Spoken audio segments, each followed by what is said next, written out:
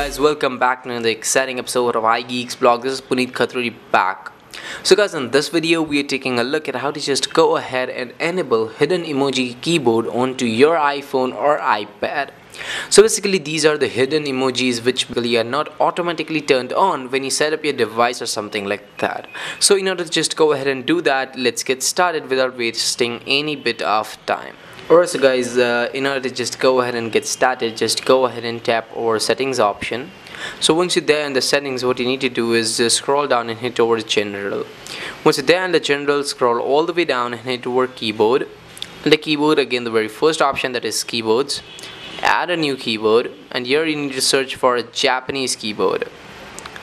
Okay, where are you? Japanese? Oh yeah, that's about it. Japanese keyboard. And here you get two options, that is Kana and Romaji. Just go ahead and tap on Romaji and hit done. That's it, guys. We are done over here. Alright, so guys, I'm here in the messages application, and here let me go ahead and show you that how to use these emojis.